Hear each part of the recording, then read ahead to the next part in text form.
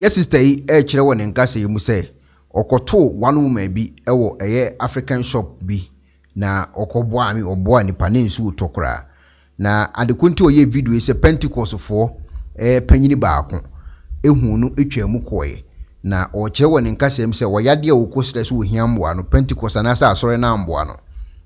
and according to no story what the Bible ntino no me pese me ka story na ma no wo de yenkuti do kan fa comment go comment section nurana me ko African market na mi wura mu no na nsia mu na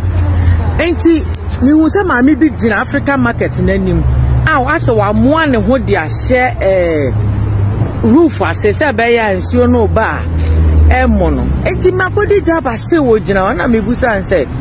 open lifter na me kan o me kasem pese mu se because African market wa no different African countries a bit di draw until me come me from kasa say open lifter na enti ya no so open lift o sra me se me boa na dia because obi na wo so be fa na nipa no wo chire o so obe baba to nya mind to no no gina ho a o twa ni nsu na ebe na so ene emeboa no ntena simi enko nti o tena mu no afi na obe start enkomo o se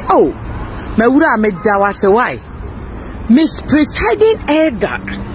obi a mekwa na sole anase ni na ye kwa sole me sofu ne ne yira bedi dawa ha o mahu me o matwam the car Presiding Elder no na chese o kwa sole Pentecost ni na ne se o se ne mafriga na aba wa beto ahu kirem kakra ewo some circumstances bi amintimi nka na o de kwato asole anim se asole momo amie na de atumi ni o ana osofo ne ne yire say there be omuntimi muan this time nti this okope mua o baby nti ama ontimi nko asole Sundays onko asole o de ko aduma because of ahokyira wa betom no ohia mua na wonya binti abusua enu nti sofo ene ne yire bedi dwa ehunu atwamu abra ensuo mna na ensuo to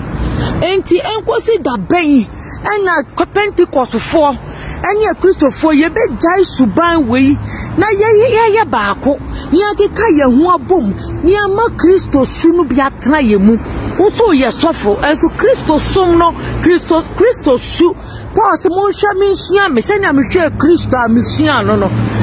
Christo su no ye mpesa betena ye mu Christo su no afri ye mu ko sesi adane se minim wana meboa wo sanete yes Pentecost mu de si maame no according to maame no we de me akasa no bia ka kire mi o yes sanete ye ni mu ani aboa wo which is so bad me yes sacha ya de no so ahenie no aben asemo a sister e ka yi ni to me de me hu say at times say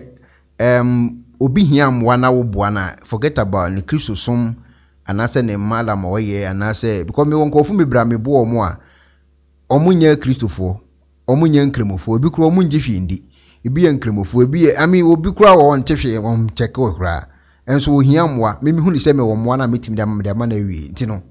I think se maye menya me so adwuma so what I say but once wo boa ni wi no e na wo tie sister na story no wo ba bi di hu nkomo into automatic na kwa bi se ma boa na wi but me boa ni wi na lekunti a me boa no sister no e che wo ne nka se mu se asodi a wo kuni na asori ne kura pese ko pese nka asori bo asori ne ntima amboa no so ti akwese wa ye papa na wi ba pese bunkum ni se ko hu nifa sa na me ma dwene ye me de to me mo dia ka me boa wi ma boa na wi je se me ka asem na me be ye futu metu sister ne nkura fo ni pakro metu no fo nkofo me bro ho mo yade ano mo hia mo no me boa mo a me ka cho mo straight boa me boa na se me so me de ye ko ma so fu di ya se nka wo so wo ba ka me so me mboa nti se de be ya next time no obi nso hia mwa won chance bitima boa nti nyi sikani nya na bekwa koma sofo anade kwa koma asore no kipu bi so obotum nti na mpanyifo sa hohene nti ne jamore nti se wo nja amore na ho keka na pese me mititima wa se me ho keka me ho na bitimi di ama me na metuma tu obi fo e wo sa kwan so nti anyway sister no video de Bible nti ni wa ya de se obo sister no e na Pentecost for so mo ho stories about this time around pa aden abusuafo obetima beka ekonaba family ne ho that is a membership program ayeye ewo YouTube channel no so na a registration ube register and so be part of it match how abesi ube register no na edi nti na wo so obeka ho bi ube part of ekonaba membership program no ewo YouTube a me wo videos ahodo bi wo ho a meye apost to a members ne nko an be nya ahwe ebedu time bi metimi ne members no aye podcast live videos with members ne nko a eno ye 1 ana number 2 ye wo inyanka awise ne akunafo bi a aya me ekona ba ne me nkofo bi a omabeka me ho yetimi kɔ Ghana ekoye omo adoye nti so be part of ekona ba membership program bi ewo YouTube ha ubetimi so sponsor anasa abeka sa adwumadi ho nti ubeka YouTube membership program ya make ho asemi ho a sika obedonate ewo YouTube membership program no so no a YouTube for ebeti ede afi wo account mu no se obi etimi frɛ o ekona ba so okoye research mame a se sika na bi ene etimi ede ma nkofo wo Ghana tuo mo ho ka because metua tax ema sa nkofo no ekokoye sa adwumadi no research no ede boa nkofo a omo so part of a cornerback membership program yi ho nti ubetime be part of a cornerback membership program yi ewo YouTube ha na ho akwankyere eni ubetime akọ video bia cornerback ma post wo so no amia join no so umia join so a be another page bi e de amount ho na be fill in with details uwia na afi no wa apply no abeka a cornerback membership program yi ho ewo YouTube ha me da se wate ase bibi ni ekire wo so na wonte ase a ubetime leave comment ewo me video bi ase mechire mu so ade akire Pentecost bibi wo wiase ntine da ne atopnum na ne pabone fonti e wo se wo bambo hu hia na ne papa mu de Pro Technologies ana me kan fama wo ane Pro Technologies. We are specialized in both sales and installation of CCTV cameras. Yeton, esa install CCTV cameras in the South Ghana and NASA brochure now fear Ghana. Now pursue CCTV camera installation. We need Pro Technologies and then South. We get CCTV camera installation, electric fence, automated gate, access control, video doorbell, and our intercom, and our satellite TV, home theater, so upebiato, and our water, and our person install them out. Pro Technologies and our South Fryer. Na shenenso. Say fidie nyina from America brochime ndi send papam na opedia man nwene ho na ne bo nso da form me kye no the web brochime mu ha ene e branch e wo Ghana ye ni mo bra wo bre nti sika fa ye nsem se fa nya japade ma wo Ghana wo da